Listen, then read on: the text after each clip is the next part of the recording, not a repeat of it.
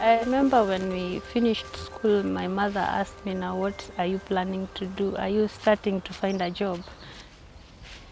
I thought it is the only way of making it in life. I thought it is what I have gone to school to study for. I have the papers, I need that job. Actually, it is the perception and the pressure from the parents, because they were like, we educated you, we expect you to get a formal job, 8 to 5 job. So I tried to find job in manufacturing companies, but I didn't get any job. So I gave up and decided to come back home. It is the best decision I ever made.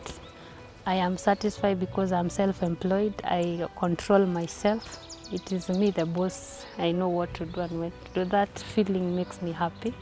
And also that satisfaction of the income that I get from my shamba, and I'm able to even pay 3 employees comfortably, makes me happy.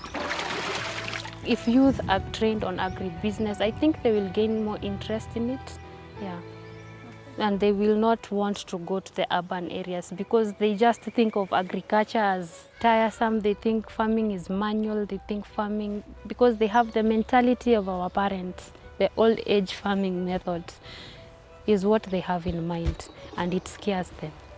There are so many opportunities around here, and we also need those degrees back here, and we want to encourage them to know that there is agribusiness. The agriculture we used to know is long gone. Now things are agribusiness, agriculture for money. My friends and my peers, most of them make fun of me, because they tell me, hey, you don't know how to wear heels, you've forgotten everything. But my favorite shoe is the gumboot. It's my swag.